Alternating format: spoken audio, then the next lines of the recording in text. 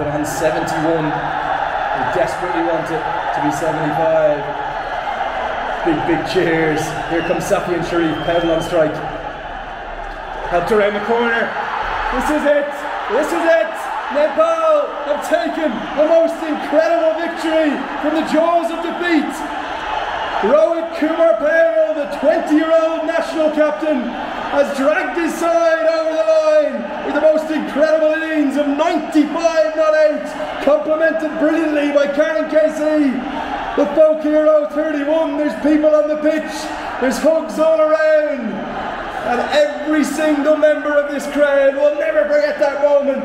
Nepal, they've made it 4 from 4. They've won by 2 wickets. I'm not quite sure how they've done it, Paresh, but they are dragging themselves back into this Men's Cricket World Cup League 2 on one of the greatest occasions in the history of Nepali cricket, and there's not a dry eye in the house.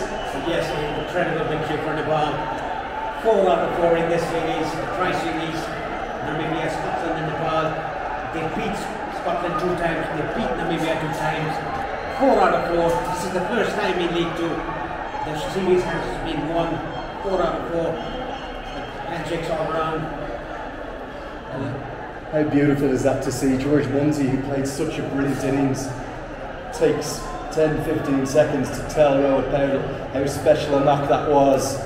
This has been one of the great games, probably the greatest game in Cricket World Cup League 2, maybe the greatest game in Nepali history, as you said, Paresh. And on a stage so fitting, unbelievable scenes.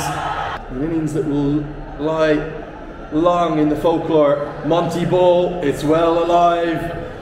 Warm greetings for his opposition. 95 off 101, 4 sixes, 7 fours. I watched every ball of it, Paresh. I still don't know how Nepal have won that game. And then Monty Bull lifted into the sky. And yes, that is what the great coaches do to a team. 4 out of 4 wins. And credit goes to Rohit Paudel, the way he batted, the way he approached the chase. That was incredible. My man of the match, my man of the match is Rohit Paudel, for sure. There's only one choice.